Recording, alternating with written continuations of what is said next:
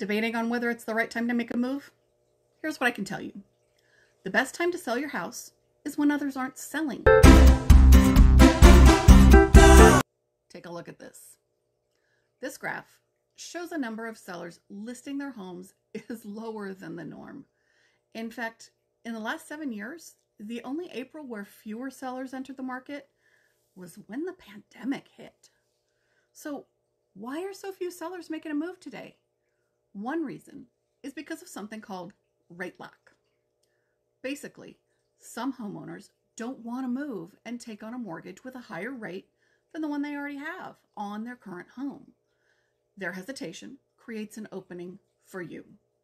If you sell now, your house will stand out.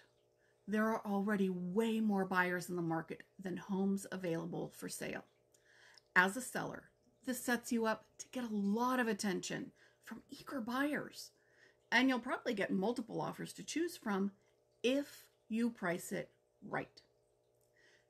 If you're ready to sell your house, you have the chance to win big while this inventory is low.